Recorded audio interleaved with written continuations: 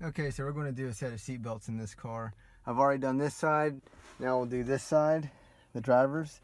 I'm going to take off a lot of the fasteners for this panel. That way I can peel it back and take out the little recoil system in here. And I'll show you as I go. Okay, I took all these bolts out.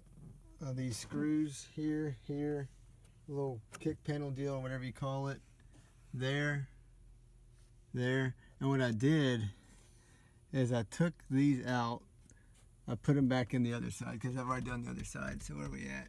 It's kind of hard to see. I'm facing the sun, but that way I'll have an easier time figuring out how to put these screws back in. So I got all the screws out, and now I can pull this out. It should be far enough to get to the little coil deal. And let's see what else. Oh, I missed one. Take that guy out, and then I'll pop this boy off here. Let's see if I can get it on camera. There we go. So there's that. Okay, so to remove the back of the seat, unscrew these guys. I already did. Then take these 7/16 bolts out. I already took out the rear seat. I forgot how to do it. I'll link the description to LMR. They tell you how to do it. They have a good video, but basically you just pull up on it. And so I'll take the seat out and we'll be a step further. Okay, remove the seat back. Now I'm going to take this guy out. It's a 5/8. It'll give me a little bit more clearance to pull out the trim here to get to the recoiler. Okay, so we got that bolt out, so we can move the seat arm out of the way, so we'll be able to pull. Well, we'll get it out of the way eventually. So we'll be able to pull this out once we take this big Torx bolt out. Okay, so I took all the bolts out for this little metal deal, whatever it's called, where your headliner gets stuffed into. And now we can peel this piece of the trim back. See if I can see here with you. I can't really see much. I might just have to pull it out, but without the camera rolling, I can see where the recoiler is. Let's see if I can peel this thing back. There we go. You can see that gold Torx head. We're going to take that thing out, and then I can take the recoil out. This is it's a door buzzer, the seatbelt buzzer, but we're just going to break it. We'll push it through. There we go. Now I can reach our hand in here. Where am I reaching my hand? There it is.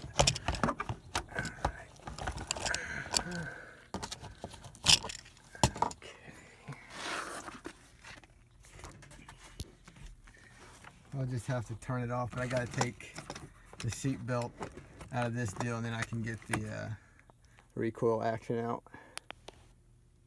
Okay, so here's our new one. We're going to bolt it in. The bolt goes in the down position, and I reuse the same hardware. Let's see if we can see. You really can't see too well, at least with my. Okay, you can see the bolt hole. So I'll get it in place and then thread it into position. All right, so I have the bottom part in position. I don't know if you saw that. And I just have it snug, and I got this Torx bolt snug as well. So what I'll do is I'm going to pull on it. That way I can get the recoil kind of straightened up, and then I'll torque it down to spec, which is 27 foot-pounds. The reason I'm doing that is the old seat belt. Let me see if I can show you. Here's the old one, and you see these little alignment tabs here.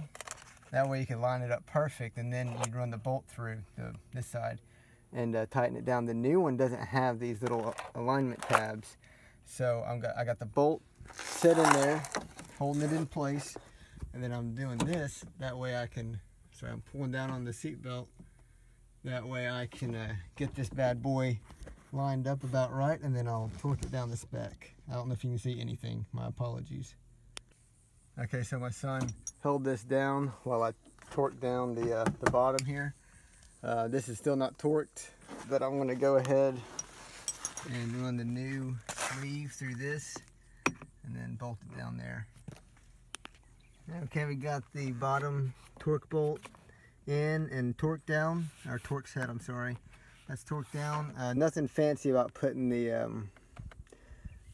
belt through the sleeve. I just thumbed it in there.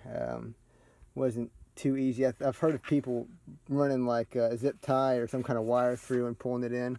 I was just determined and stubborn and was able to force it through. And now I'll do the other side of the seat belt. Okay, we got the sleeve through the seat belt buckle. There's a little grommet right here.